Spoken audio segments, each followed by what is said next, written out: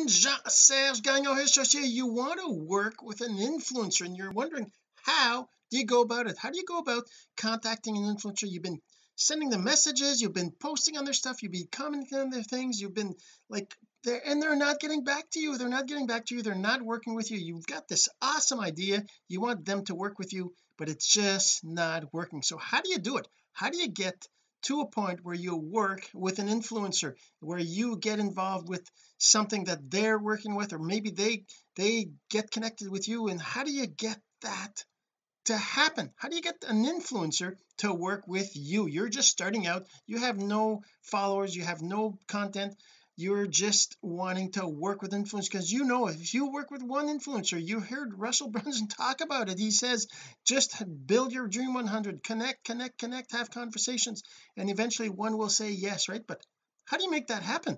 What do you need to do to work with an influencer? We're going to talk about that in just a second, but first this. So the real question is this: what are the strategies, techniques, and tools that you need to learn to generate residual income from the e-learning boom that's happening right now? My name is Jean-Serge Gagnon, and welcome to Course Income Secrets. All right, so I'm talking about getting connected with a TikTok. Why do I say TikTok influencer? Obviously it could be a LinkedIn influencer, it could be a Facebook influencer, it could be a Instagram, Snapchat, any of the platforms, Pinterest, YouTube, you name it. It could be any of those platforms. It doesn't have to be TikTok. I'm only talking about TikTok because I was able to get to work with a TikTok influencer that has 2 million followers, or 2 million followers now. She used to have 1.7 million when I first got connected with her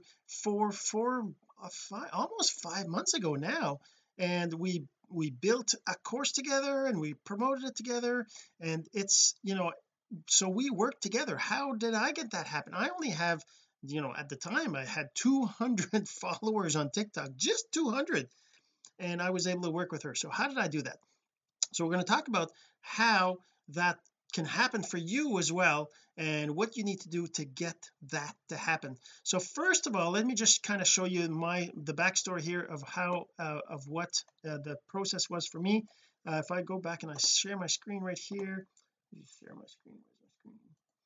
All right, so let's just move this a little bit. There we go. Let's put that like this. There we go. Okay, so actually right down this way, right there. All right, so this is just a video I posted 5 months ago. I don't know if you can see the actual date. No, I guess not. Okay, so 5 months ago I posted this video here. It just says to be continued, but I mean, if I was to restart it, I'm not going to play it with the sound. Hey my friend. Yeah, so I mean, this is just a video I posted. I talked about TikTok, Gary V, and I just basically posted something about that I was going to do a TikTok tutorial. And this is what you have to do too, right? You got to be posting content, you got to be creating content. You can't just be talking to influencers not doing anything. You got to work as if it all depended on you and connect. You can't be assuming that you can't be needing the influencer, right? You got to work as if it all depended on you, right? So that's what I was doing. I never even thought of connecting with influencer, that I could find an influencer. I just kept posting, right? I mean, here's another post I did for things that I did again 5 months ago, things you got to do in your videos. I just post content. I'm doing that now, right? I'm posting content to kind of teach you some of the things I know, how I do things, so maybe you can do them, right? I just post things like that. And then I started posting on TikTok. I started saying, okay, hey, I started using TikTok, and I was actually talking to one of my mentors, and he was saying, you should do a TikTok course, man. You've learned it so fast, you know how to use the app, you know how to do some videos that are getting pretty good views. I mean, as a newbie that was just starting in TikTok, I was doing good for a newbie, right?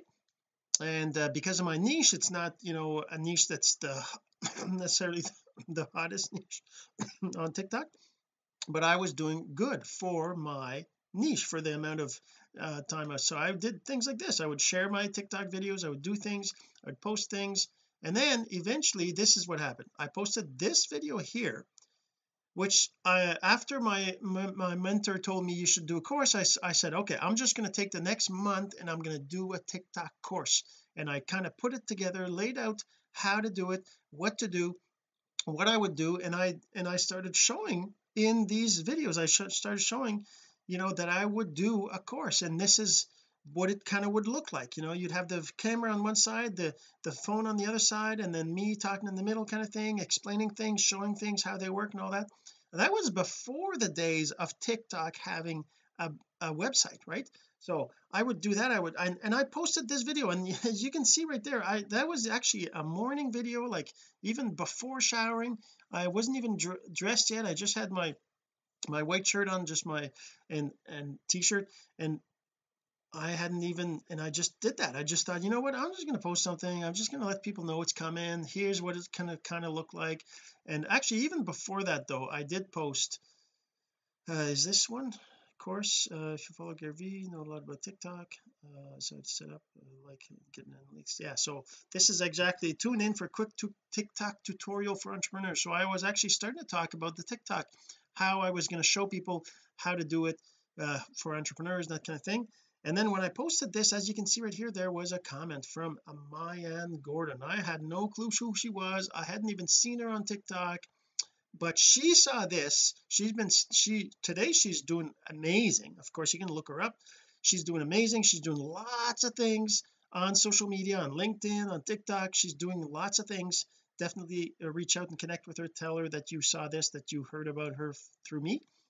um and but at the time, she just said this. She just saw this video. She thought, oh, this guy, whatever. I don't know what she thought, but obviously she thought I looked like I knew what I was doing enough to reach out and talk to me, right? So she said, we should partner on this. I could add huge credibility, insights, and reach to your course. And I was like, I don't know who that is, but I said, sounds interesting, let's connect and chat about that. And that's the only thing that happened in that post that I did. I just posted that. Then what happened is we had a conversation, right? That's not it, this one here. So we had a conversation. Oh, you can't see it. Let's move this over here.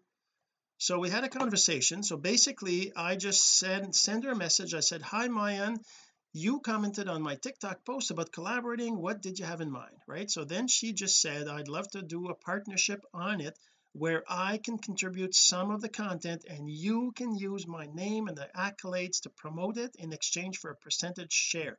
If you Google TikTok consultant, I'm the top person that pops up on Google, and have done more than 30 podcast episodes speaking on the platform, and also just spoke at 2 conferences, right? So she obviously was telling me what she's about, what she does.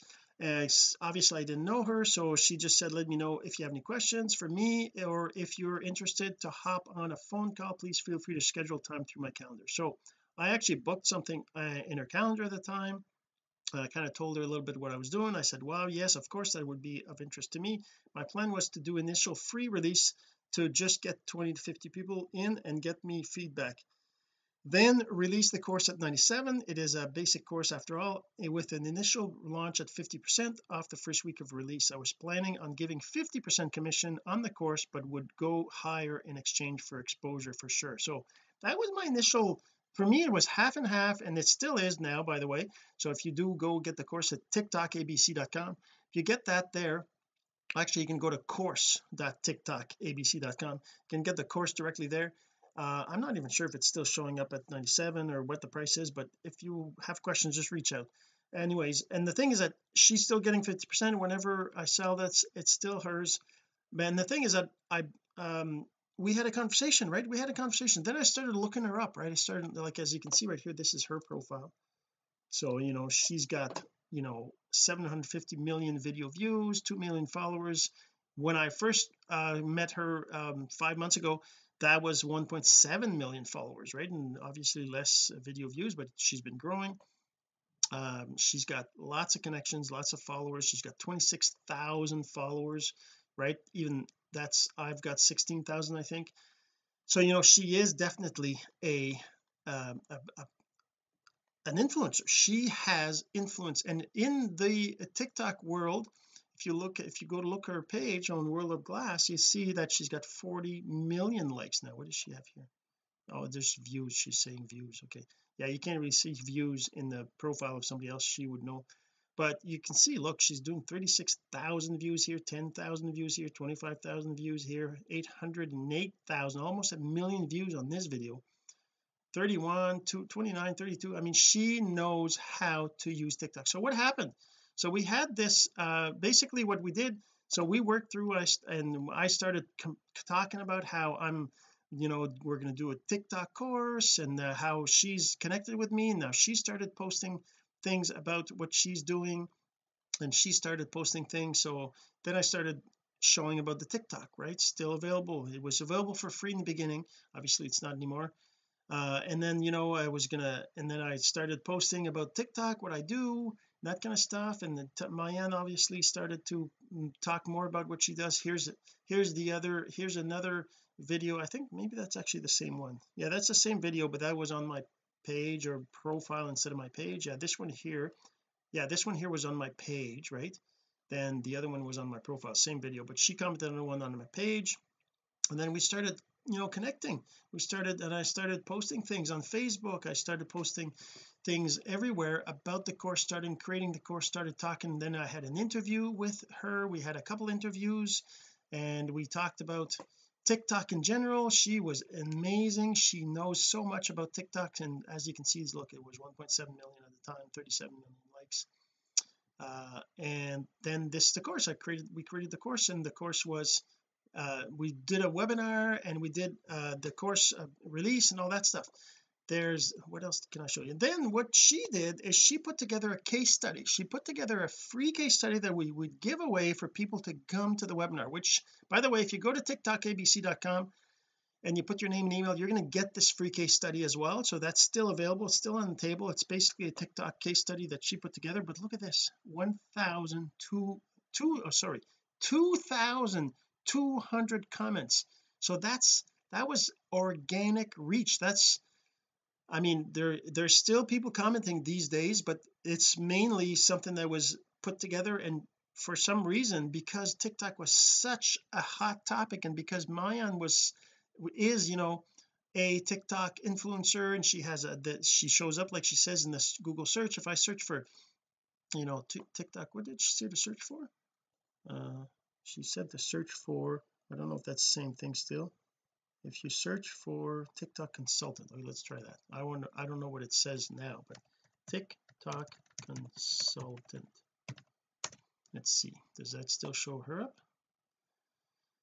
Consultants, learn about TikTok marketing. So she's not there. Oh, I guess there's still no organizational, no Glassdoor. Yeah, so she's not showing up as the top anymore, but that's okay. It was back then, it was. And TikTok has grown up a lot since then, right? But, and that's the thing. So I mean, if we look at this case study, if I look at these comments, can you see?